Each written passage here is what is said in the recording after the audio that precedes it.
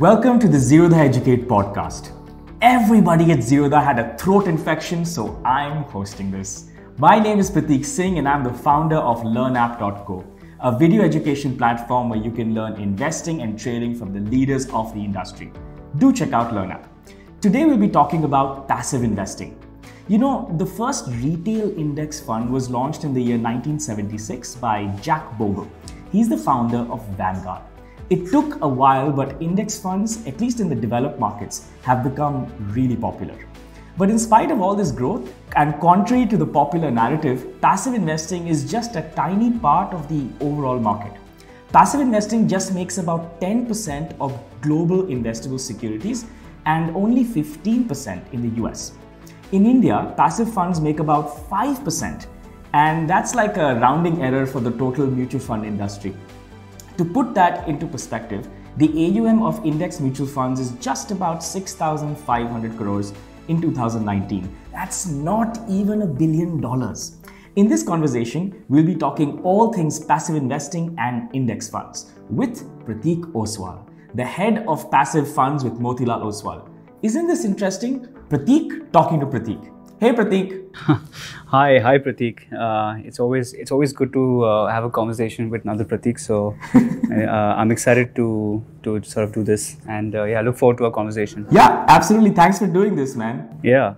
So before we start talking about passive investing, right? So tell me about yourself. How did you get involved in the markets? Yes. So I've actually been in the markets for quite some time. So I've been in finance for, I think, almost 10 years. So I think I've started my career in sort of more the traditional finance.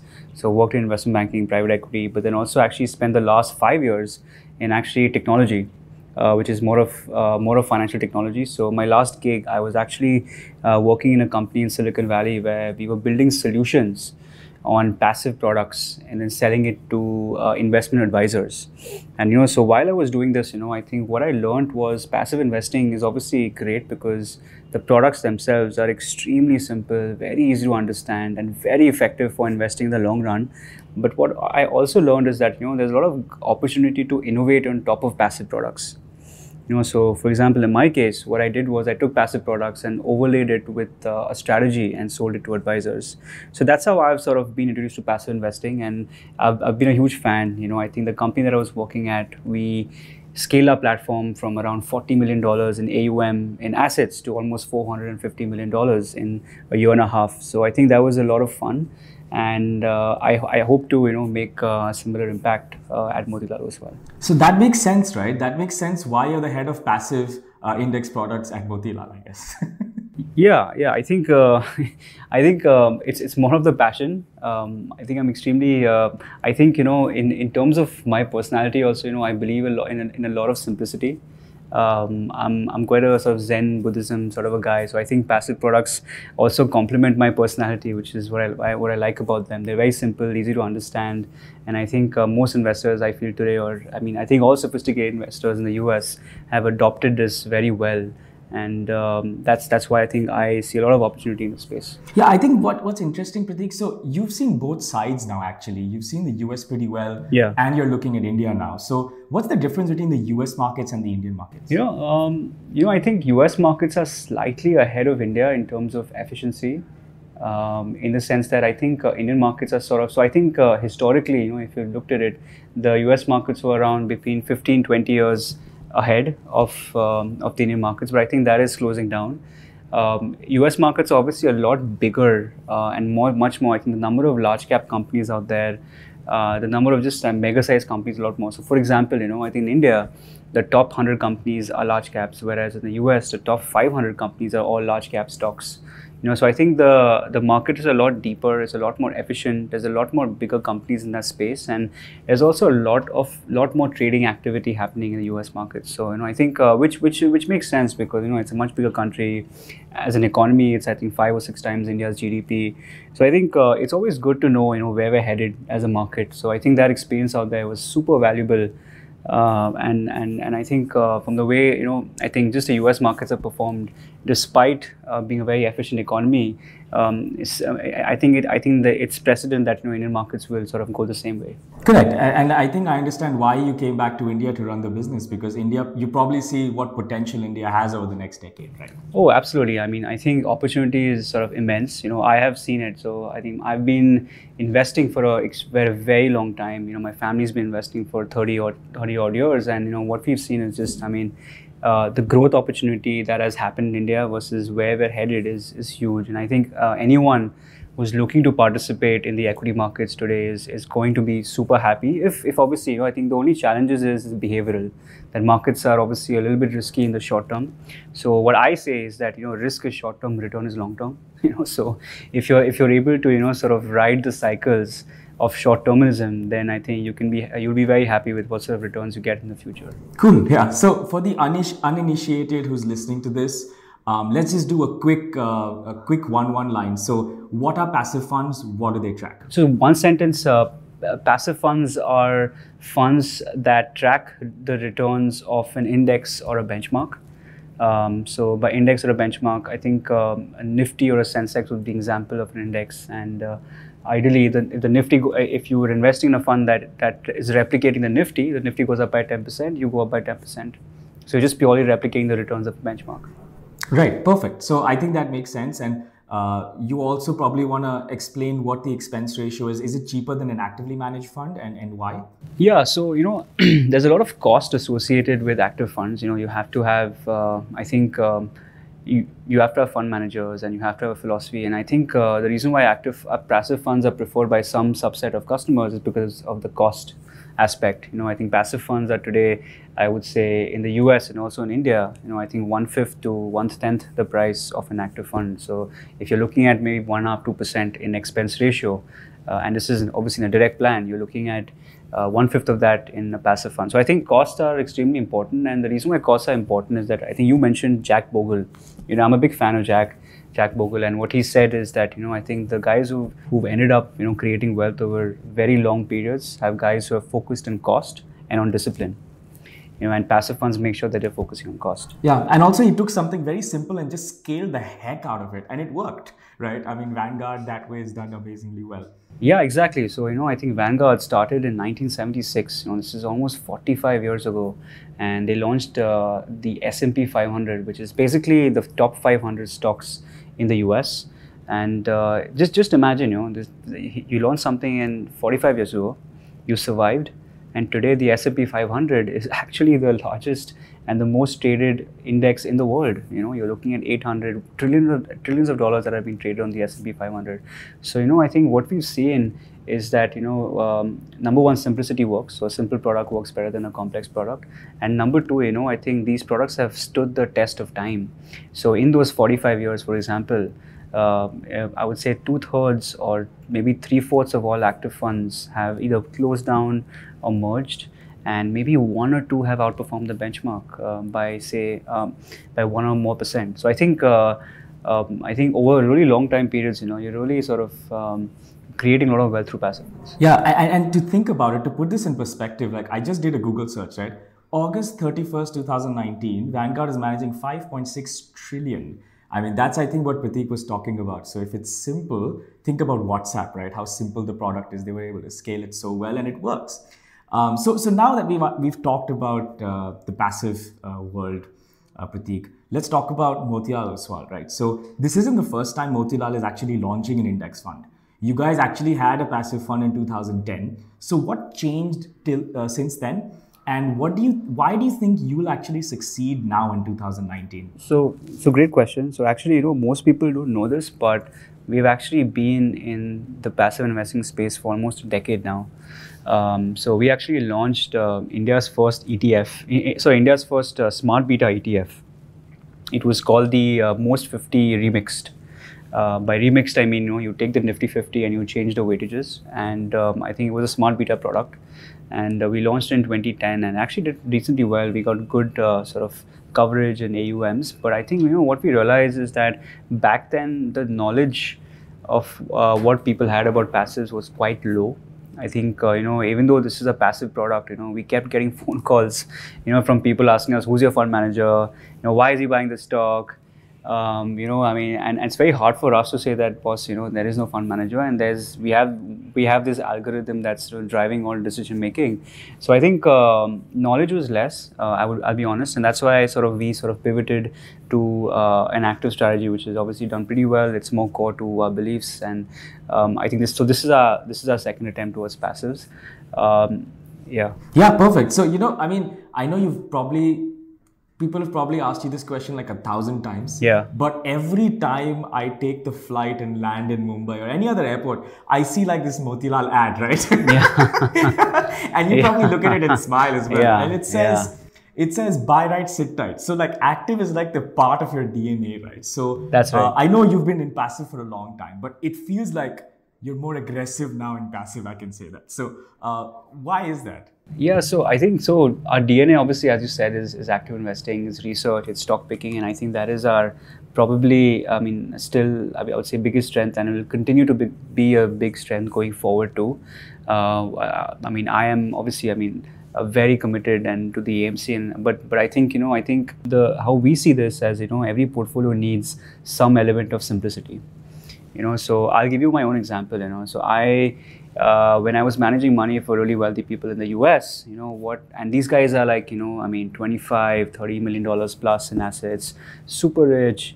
These guys are like relatively older folks, and what I saw, and these guys have obviously adopted passive funds for say like 10, 20, 30 years.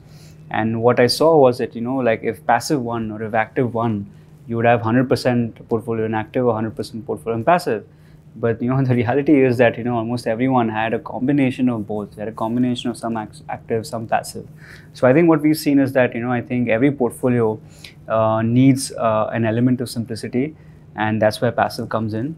And I think for extremely long time periods, as I said, I think the beauty about passive is not about the returns. It's about the risk, and it's about longevity. So if you're looking to invest for say 10 years plus, if you're like 25, 30, 35 years olds, you have a very long career, you're looking to invest for retirement. So it makes sense to have some portfolio where you're sort of hedged from a lot of these short-term things that happen with active fund managers. So I think, and also, I think most people don't realize this, but just to be like super sort of direct, is that a lot of the mutual fund industry today, a lot of funds that I've seen today, and this is from my obviously very sort of small time in the space, that like a lot of them are like the funds that we have are sort of typically benchmark huggers. By benchmark huggers, I mean, I think most funds do that 1% up, 1% down sort of performance. Right. Oh, wow. I can't believe you're saying this. I really appreciate your honesty. Yeah. No, it's just that there's, and I think that is something that, so in the US, they call this alpha core. And these funds have actually haven't sort of, because when you think about it, a lot of these funds you're looking at, 2.5% expense ratio. They keep a cash call of 5 to 10%, and then you have a lot of churning as well. So I think a fund manager in those funds has to, not now, but from even now in the future, has to outperform it by 3 to 4% just to match the benchmark, which I think will get harder over time. So and if you see all of Motilal Oswal's funds or all our strategies, we're actually very focused.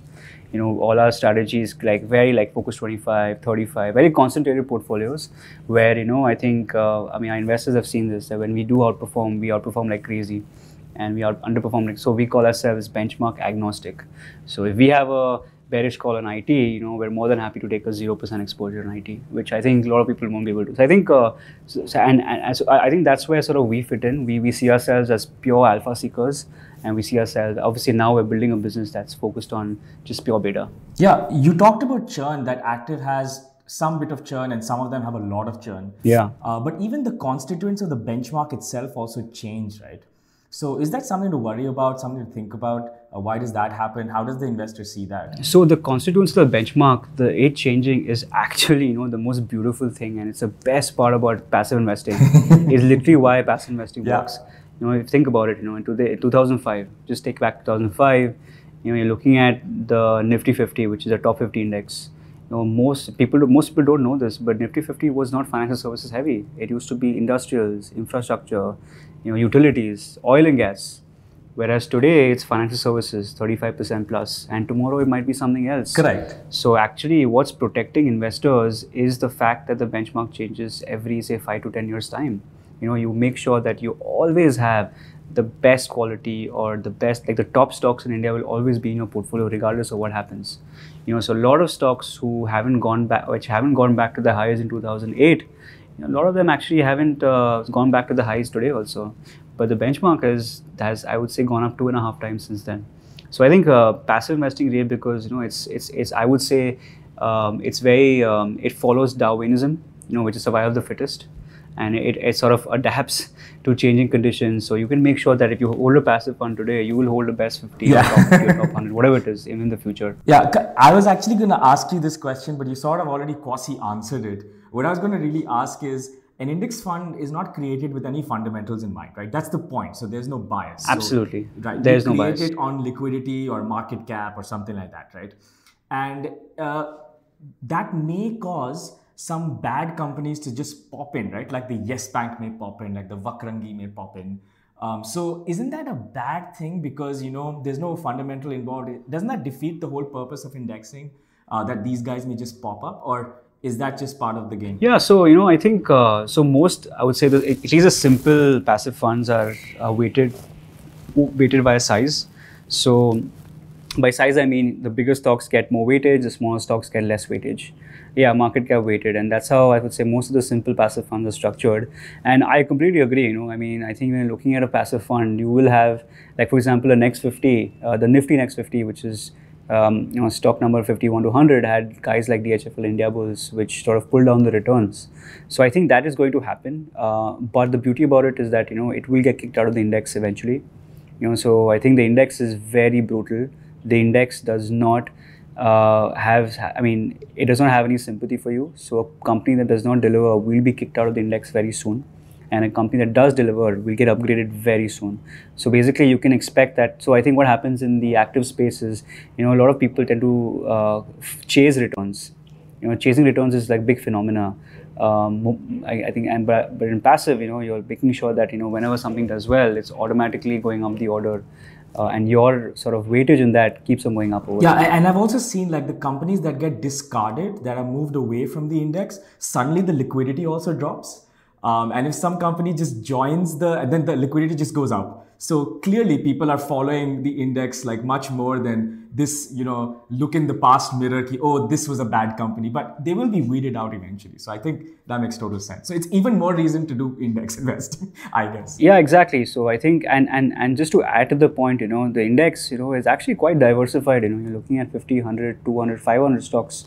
So one or two bad apples will not really make a big difference to your portfolio. And by the time the bad apple makes a difference, it gets smaller and smaller and more insignificant over time. So I think that is something that investors shouldn't worry if obviously they're looking for long-term investing. If someone's looking to... Correct. And eventually people go, Satyam who? I don't know that. Yeah, exactly. So I guess... Yeah. What? Yeah, so... No, cool. Yeah, exactly. And I mean, I think we've been running passive funds. We've had Gitanjali Gems, that has, that was in the mid-cap index and it got thrown out.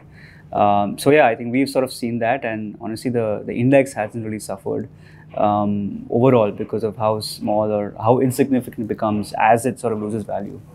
So yeah, so I think the stocks that go up are actually good for the investor, and actually they increase in value.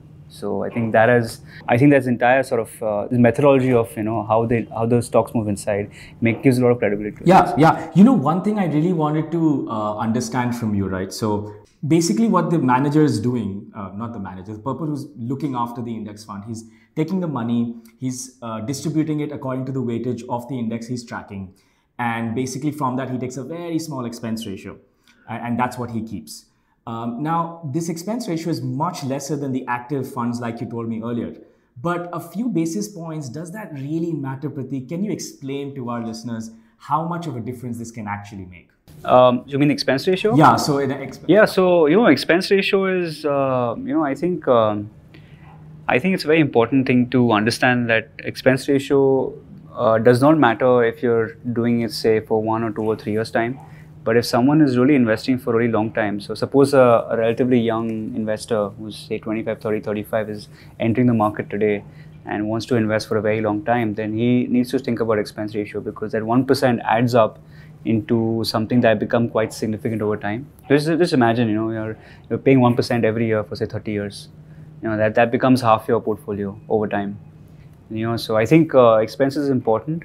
Having said that, and the compounding effect also is effective. Exactly. Yeah. So 30% plus compounding will be like, I don't know, 40, 45, maybe 50%. So I think, yeah. So I think expenses are important, and I think you should have some part of your portfolio that is in sort of low cost funds. Yeah. I'll jump to a different topic completely now. So there's one misconception, Pratik, that index funds don't offer downside. Like what retailers hear all the time is, oh, debt will give you downside cushioning if the market goes down, right? And active funds also say that a lot. So how do you respond to that? I mean, index doesn't have debt, obviously, it's pure equity. So what does that really mean? No, so I think index funds are exactly like active. I mean, they're exactly the same, I think there's, so the way I see it, the mutual fund ads come and you have this guy in the end saying index funds are subject to market risk. That is literally the definition of an index fund. That literally because an active fund is subject to market risk as well as the fund manager risk. So a combination of two, whereas index funds are pure market risk. And the reason why that is absolutely great is because you know who to point fingers to, which is the market. And the market, as you know, is volatile, so I think the beauty about, as you said, obviously, yeah, I mean, index funds are just like active funds, so they could be more volatile, they could be less volatile than active funds. It depends on what the strategy you're comparing it to. But just to let you know that most investors today, I think a good proportion of them, I think churning of portfolio is a bit of an issue, and the number one reason to why people churn their portfolio is underperformance. And the second one is capital loss. So with index funds, you don't really have that underperformance happening in your portfolio. So there's not really a need to churn the portfolio. So I think it's much more stress-free, and which is why I think, sort of keeping on to the cycles or holding on to investments for say 10, 15 years is much easier than it is say for an active fund where you may underperform, you may not. So I think that is why I think managing the psychology of investor, which I think is key for long-term investing, is relatively less difficult with index. And I think we should also talk about risk. Yeah, we should. So I'm a big fan of Warren Buffett. I've gone to Omaha. I've seen him speak there. Oh, really? At his press? Yeah, that was. Yeah, I think every investor who's sort of passionate about investing should really think about making a pilgrimage to Omaha because it's such an incredible experience. yeah, it's a pilgrimage. It's the environment is absolutely crazy. It's not very hard to sort of get a ticket to go there. And I think if you think about it, it sounds like the most boring thing in the world. It's like two old guys just talking for 10 hours.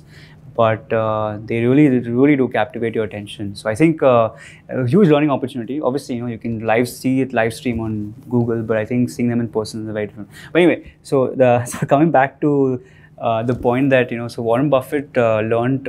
So he studied under this guy called Benjamin Graham, who wrote this really nice book called The Intelligent Investor.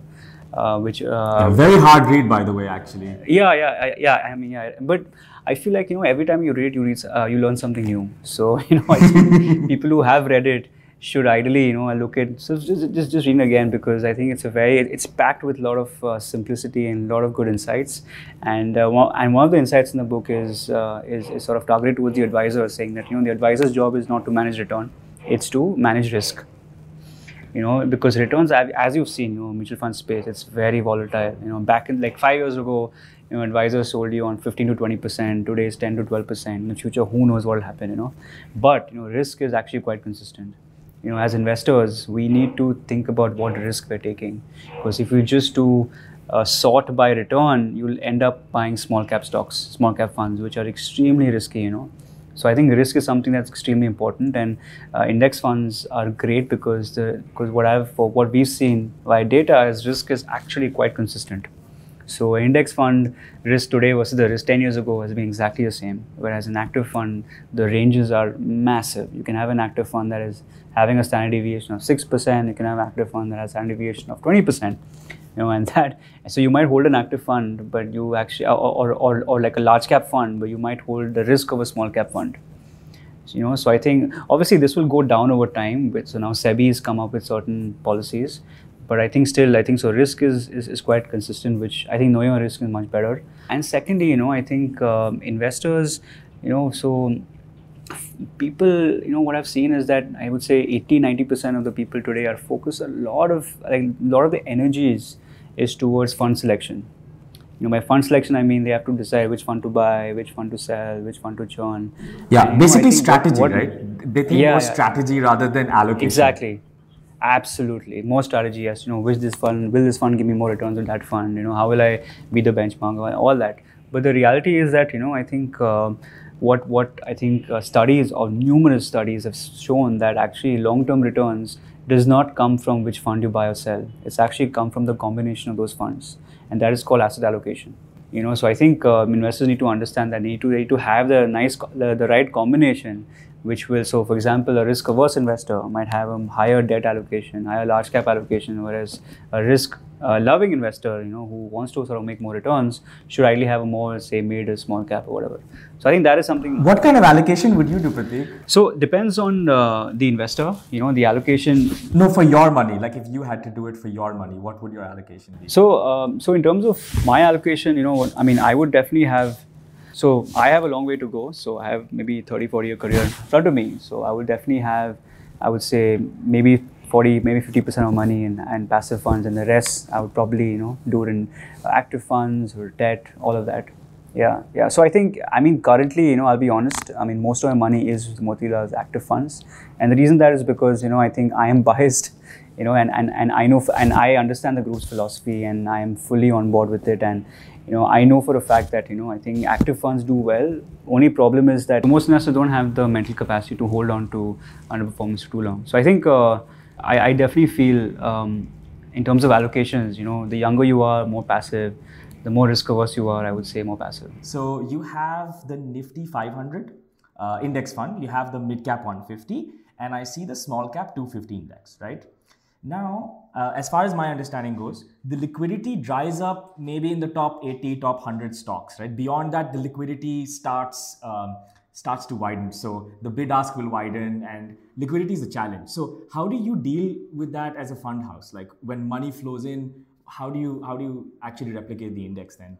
Yeah, so you're absolutely right. Liquidity does dry up in India, and I think especially post, say, the 200 or 250 stock, there is less liquidity than there would be in the top 100 stocks. But if you look at the Nifty 500, that is literally the one fund that offers you equity as an asset class.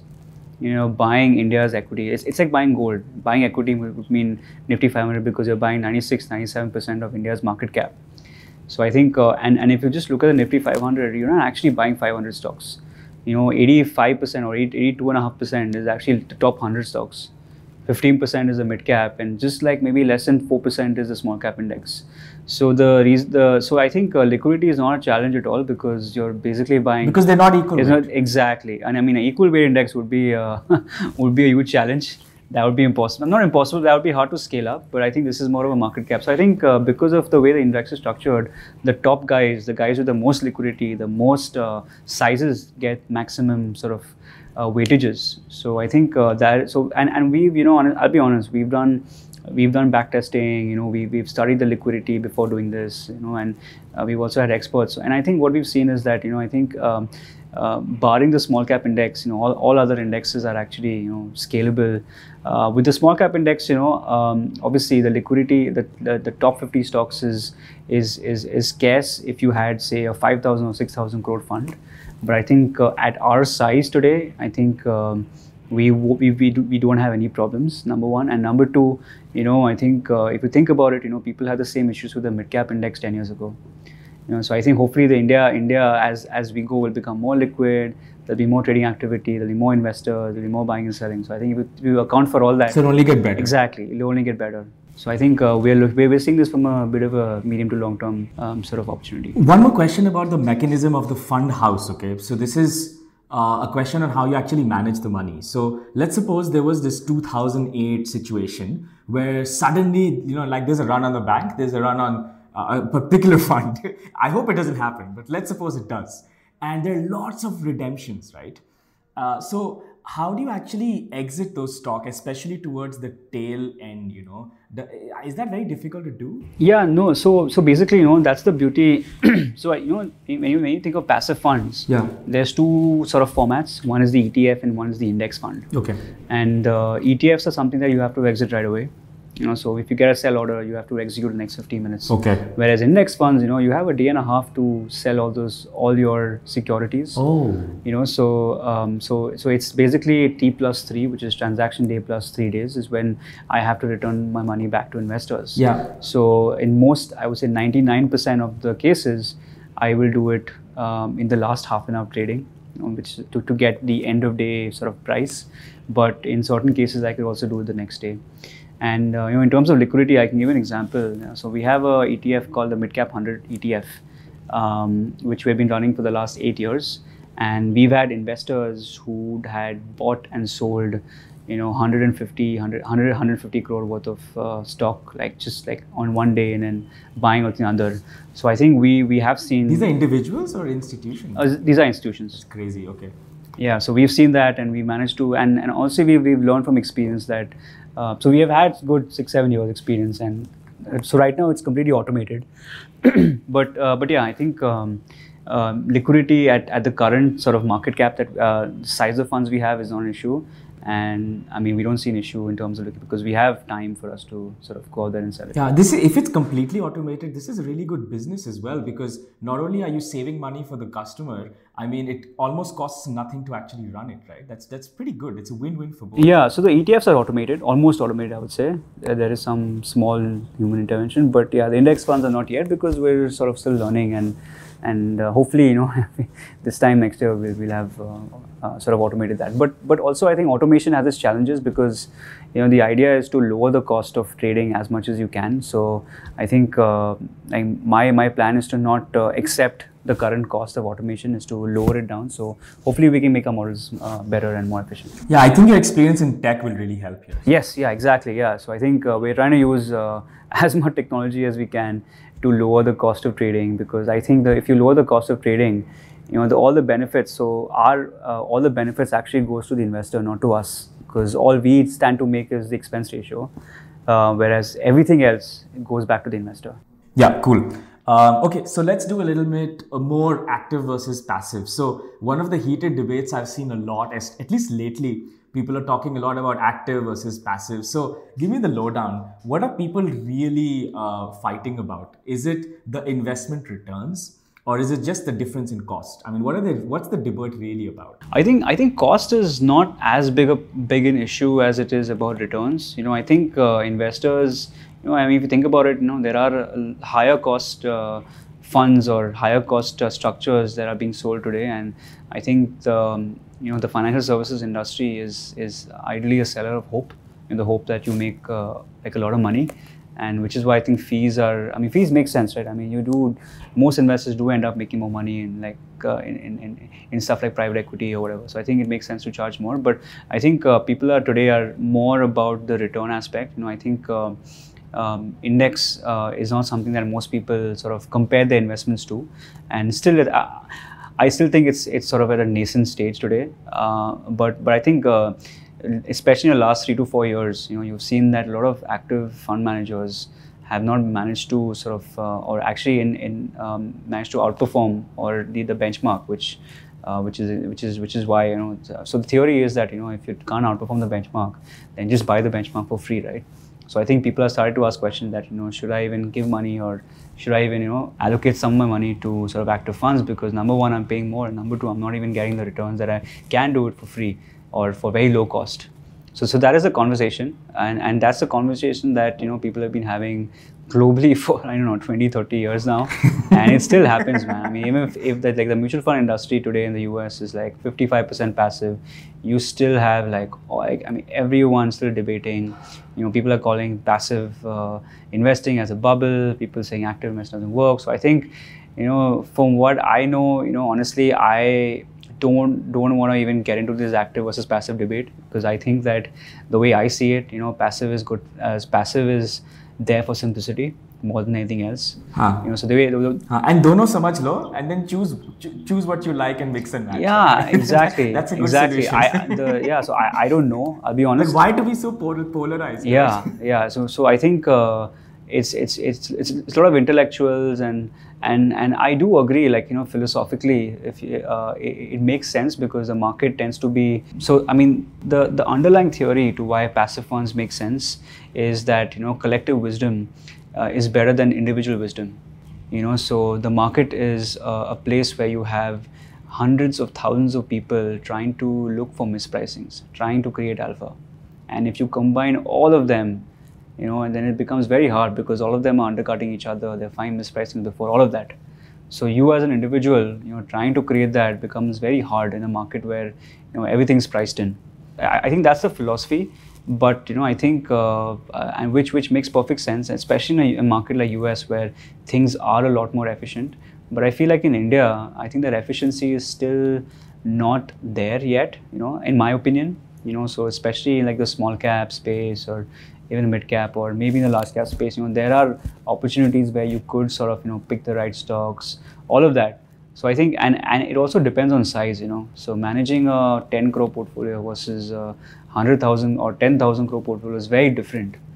So your ability to be flexible is actually much easier, 10 crore versus that. So I think, and as we see mutual funds growing from say today 10 lakh crore in AUM to 30-40 lakh crore, it will get incrementally harder and harder for you to deliver outperformance or alpha. I mean, whatever you call it.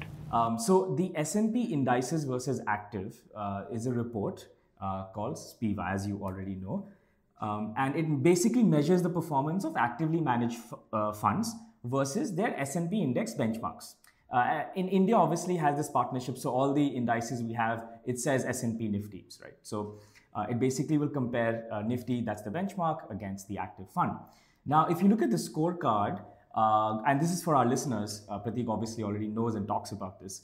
If you go back as 2010, over 60% of funds, especially in the large cap category, didn't beat the benchmark. That's the index. So the question to you, Pratik, is picking a good active fund pretty much a coin toss? Or is there some skill involved? No, I think what we've realized is that it is a bit of a coin toss. And I think in addition to the coin toss, I think people need to understand that, even the guys who end up beating a benchmark, will underperform. Because I think getting consistent outperformance in a fund is virtually impossible. So funds will, so suppose an active fund is doing a value strategy or a growth strategy, that strategy will work in a different sort of a market. So value might work today, growth might do badly today. So I think what we've learned is that, I think consistent alpha is something that, you should never expect in a mutual fund. That is number one. Number two, I think, there is credibility in the philosophy. So I think if you look at active funds, even though they might not be consistently underperforming, there will be they go through cycles where they will underperform today, outperform tomorrow, they'll underperform again. So I think investors are looking to active funds, should ideally expect them to, I think be really, really sure about the philosophy of the fund manager, about the fund house, about what they're trying to do, and they should ideally not look for returns, but look at their conviction of the fund manager philosophy. So like the SPIVA report, for example, I mean, obviously that's a great report. It talks about, it tells you that, and honestly, a SPIVA report is also not completely right. There's no survivorship bias. So I'll give an example. The SPIVA report in the US says that 90% of passive funds or active funds have underperformed the benchmark. It's actually much more than that because a lot of funds have shut down or merged over the last 10 years. So the actual number is more like 90, 95, 96 maybe, who knows. Yeah. So I think the US is I think that market is very efficient, and even in India I think the efficiency is getting there. But in my opinion, I think investors should spend a little bit more time than just looking at 3 to 5 year returns to be able to pick the right fund or the fund manager. I think there is more to do, more than that, because what we've seen is that 3 to 5 year returns is not a very good metric to figure out the next 3 to 5 years. In fact, it might be the opposite. It might be that there's a term called mean reversion, But basically, what it means is that the funds that end up doing really well in the last 5 years will most probably will come back to the mean, will come back to the market rate. So I think investors need to sort of just be a little bit wary of that and make decisions accordingly. Wow, so good performing funds could just be a blip. Yeah, Interesting. I mean, there are cycles, right? There's cycle for growth. There's like the cycle for value. Yeah. Today's cycle for quality. Correct. If you've held any of the top 10 stocks in a portfolio, or if you've held a lot of cash, if you've taken a call of holding cash, your fund would have done well. So I think people need to understand, go beyond just the returns to understand what's happening. Yeah. A little bit more. I'm going to move away from this and talk about, again, as an AMC, as a business, because I really want to understand how the AMC also functions. And I think the listeners also want to know. So a lot of how financial services works is a lot of these products are sold by distributors or advisors, right? And they do a fantastic job. I mean, they would go to each person, they would advise. It's just amazing. But one question I had is that since index funds can't afford to pay high commissions, I mean, how will you actually grow this market?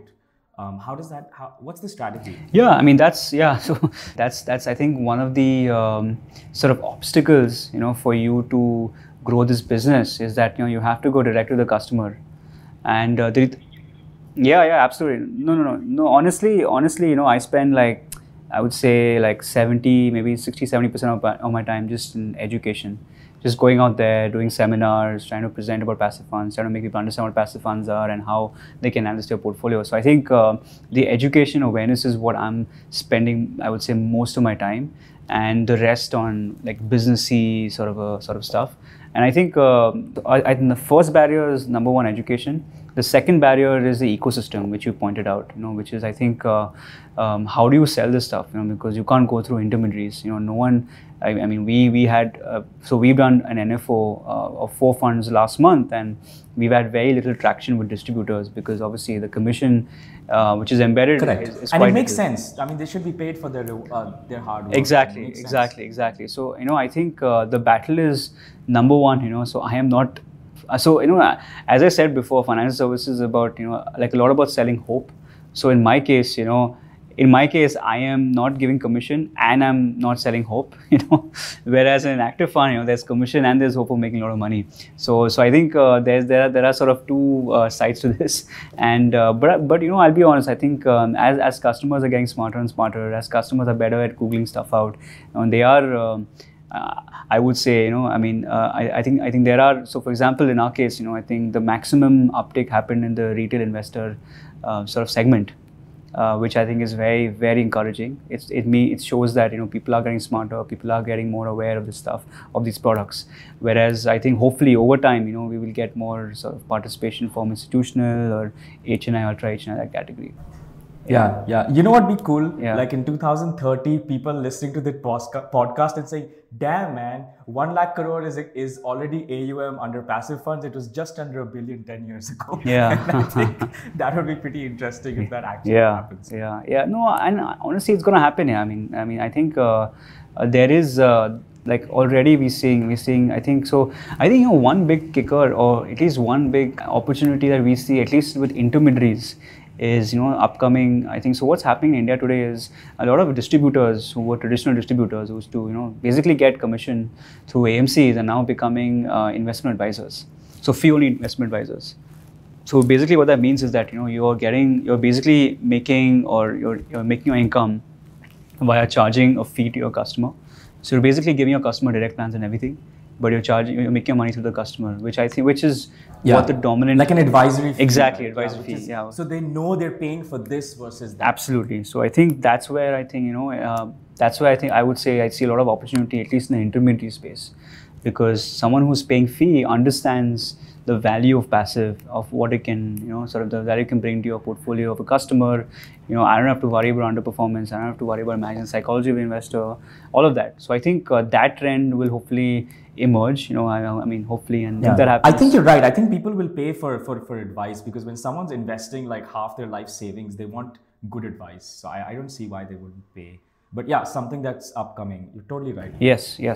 So that's a big driver. Earlier, Pratik, you mentioned something on smart beta earlier. Yes. That you actually one of the first AMCs to actually launch a smart Yeah. fund, Yeah. which I don't think anyone did at that time. Yeah. So, yeah. Sorry. Please go.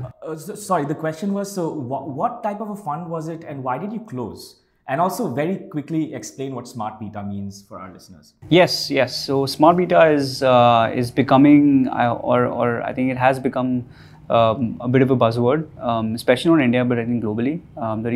So how smart beta is different from, say, so smart beta is still passive. It comes under passive funds, but the only difference is that in sort of low cost or simple passive funds, your objective is to match the benchmark or hug the benchmark as closely as possible. So give you benchmark returns. Whereas smart beta, actually the mandate is to have low cost, but also the ability to beat the benchmark over time. So you get the best of both worlds. So it's smartly weighted. Yeah, so smartly weighted, exactly, yeah. So basically you would change the weightages of the fund, or you would choose, say, 20 out of the 50, or 50 out of the 100 through some sort of algorithm or some automated trading strategy. But the idea is very simple. It's to beat the benchmark, and that's basically where smart beta came in. And globally it hasn't worked. I'll be honest. Smart beta is a very interesting concept. I think it's a huge opportunity, but from our experience, I remember telling you that we had customers calling us, asking us who the fund manager is. And I'll give you another example that so I knew actually a fund in the US, or one of my friends who's working on a fund where they wanted to create the smart beta strategy. And the problem is that the top two stocks that the smart beta strategy threw up were like something equivalent to an India Bulls or DHFL sort of a thing. So that is something that and you can't really do something about it, right, when it happens. I mean, you can't change the strategy based on what it throws up. So I think that's why I think smart beta is definitely an opportunity, but I think the education towards just pure passive funds is very less. And once you see a lot of people sort of adopting passive, then you can see people adopting smart beta. But even then, I think the AUMs in smart beta are still quite low globally. Yeah, I mean, also, I was just thinking, for the listener who's been listening for this for almost an hour now, I mean, well done. you got through this for an hour. So here's a little prize. I know, that's with Pratik that I have here. Like, I'm sure you want to know about ETFs. And, yeah, I mean, and that's why you've got this far. So, yeah, Pratik, can you please explain? If someone wants to, yeah, I mean, if you can hang out for maybe some more time, I'm more than happy to talk to you in person. That's a huge achievement. It's not dedication. So, yeah, I'll open my So Pratik, if someone wants to do this, can you explain how the core satellite portfolio works if I want to construct a portfolio with an index fund? How do I do it? Yes, I would refrain from telling someone to put all their money in passive funds, like 100%. Because I think India is still early days, and even though you have seen some bad performance by active funds, I would say, I guess for the sake of this audience that's listening, they're relatively younger folks looking to invest for a relatively long time. So have at least between a 20 and 40% allocation to passives, and this should be across categories. So if I think should be a bit of large cap and mid cap, I would say, and then also again, then obviously you can combine that with some active funds and some debt. But I think as the younger you are, the less debt you should have in your portfolio. So don't have like 60% debt and 40% equity. That's have basically like at least maybe 60 or 80% I would recommend in equity. This is obviously if you have if you do have short-term goals, then please have more debt. But if you're investing for a very long time, and if you have the risk ability, then and if you know for a fact, and you should know that you will. The markets do correct on and off, every 7 to 10 years. So be prepared to lose maybe between 30 and 40% of your money. But obviously, the pullback is very, very short. So I'll give you an example. Markets corrected in 92. The markets pulled back very quickly. Then 99, the Y2K markets corrected in 2 years' time.